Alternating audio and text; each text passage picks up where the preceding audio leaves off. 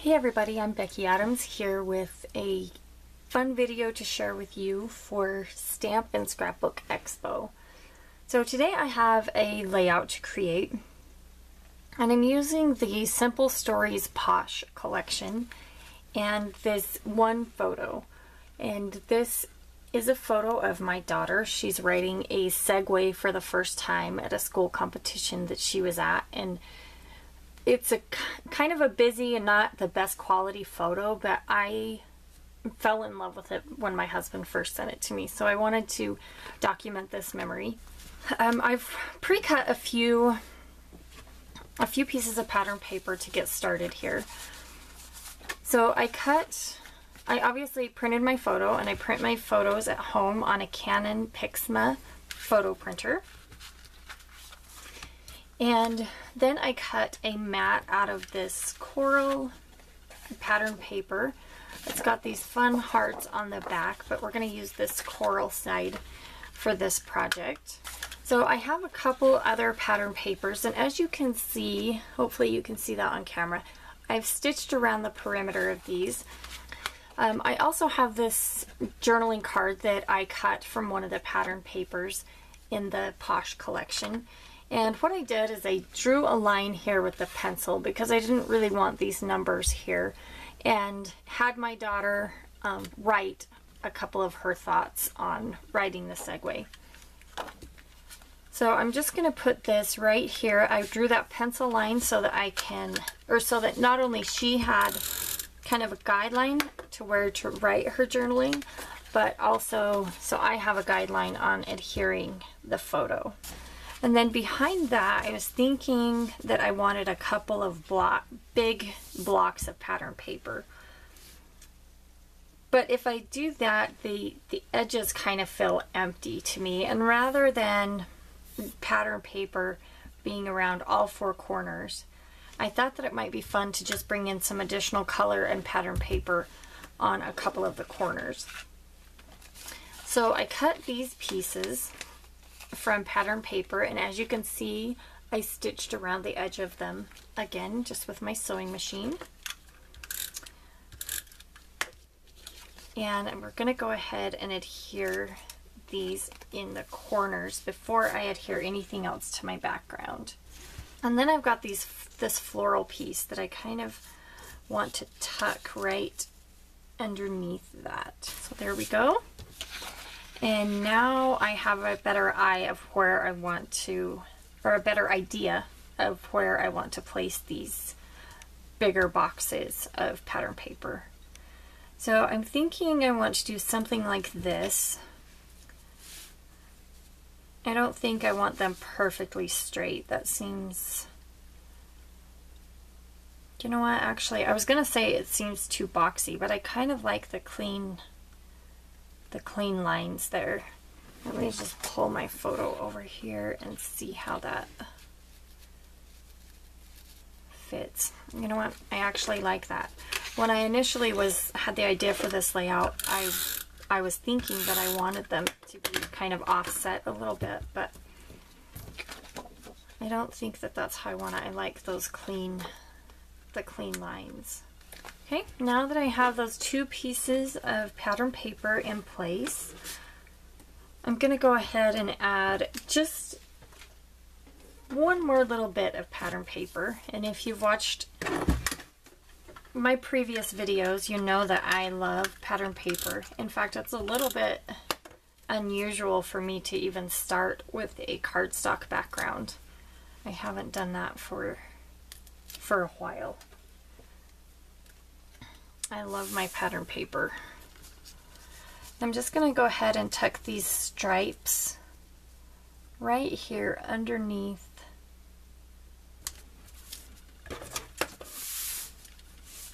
of either edge of my square here. Now I think I'm ready to adhere my photo. So I'm just going to go ahead and adhere that right to the center of the layout, and I'm actually going to put it a little closer to the bottom than I am to the top, because I want to leave room up here for my title. I'm thinking a title along the top here and then some embellishment over here in the corner. Before I do my embellishing though, I'm going to quickly add the date stamp because I know that I want the date stamp right here under the journaling and I don't want to accidentally cover up the spot that I had in mind for my date stamp. So I've pulled a few things to embellish with from the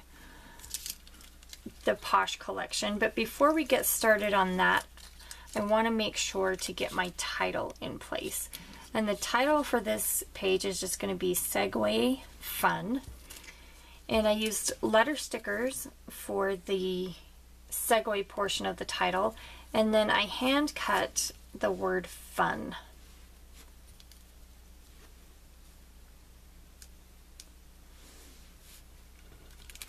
So I'm thinking that it will go somewhat like this.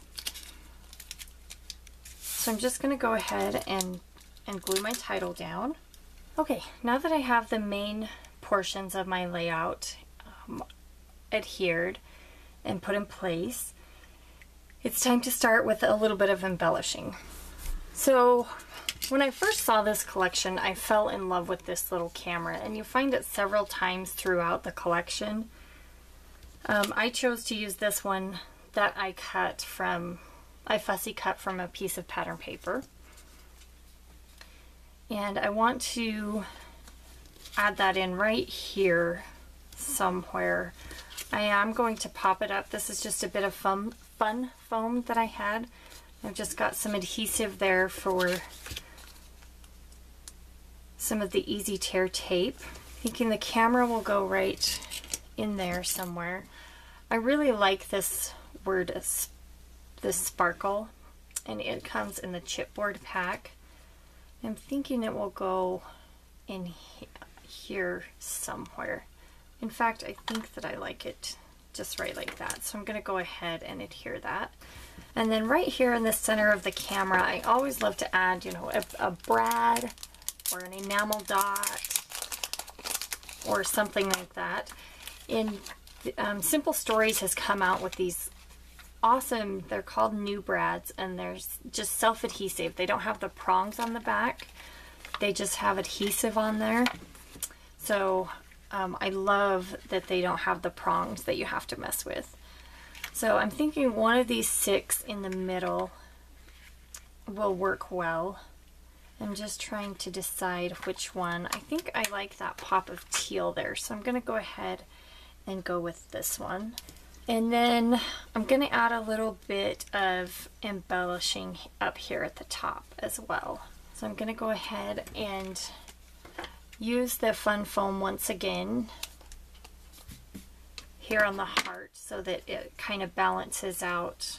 Since I've got dimension down here, I also want a little bit up here. Okay, and then I've got these two flower clusters and an arrow left. I don't know for sure where I want that arrow to go, but I'm going to go ahead and take the adhesive off of these because I know that I want one of these down here and one up here. I'm not sure on that. We're going to set that aside for just a minute and add in a little bit more gold. These are just self-adhesive sequins. So I'm just going to put a few in each corner around the embellishment clusters. I'm going to do a mixture of small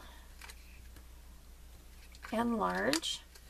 And I'm also going to watch and try and keep, and this doesn't always work, but I try to keep an odd number of sequins in each cluster. And I'd like to add another 1 or 2 of these brads. I guess I'm just not feeling that this arrow is the right, or that this layout is the right project for that arrow. So I'm just going to set that aside for a minute and add a few. These chipboard hearts came from the chipboard collection, or the chipboard sheet for the Posh collection. And these I am going to put on the outside, or at least some of them on the outside of my pattern paper. And as a finishing touch on this layout, I'm going to add just a little bit of spray mist.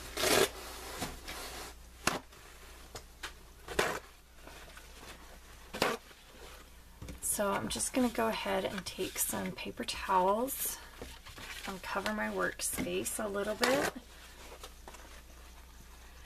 And then I'm going to take one more and cover my photo and my journaling, because I know that I don't want to get any ink there.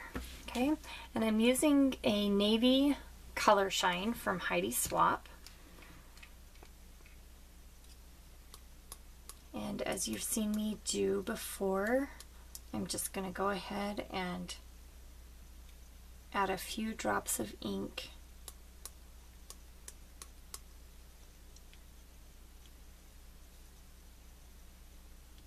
in a few spots in the corner of around each embellishment cluster.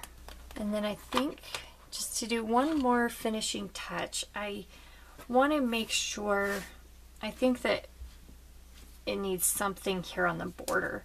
So I'm just going to take a black journaling pen, and this is a 0.3 Project Life precision pen. And I'm just going to, not perfectly, but carefully draw lines